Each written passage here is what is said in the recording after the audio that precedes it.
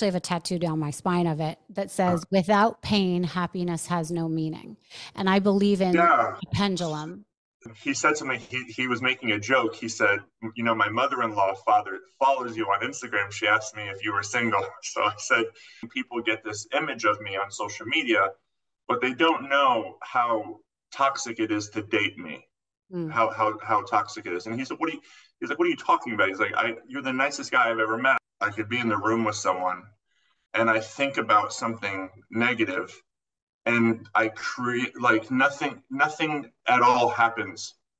But all of a sudden I become completely cold and shut off. He said, I believe in order to be as good as you are, you also have to be bad. For you to jump really high, what do you have to do? You have to crouch down low to the floor. It's true. I believe the most amount of growth is in the struggle. There is no life without pain.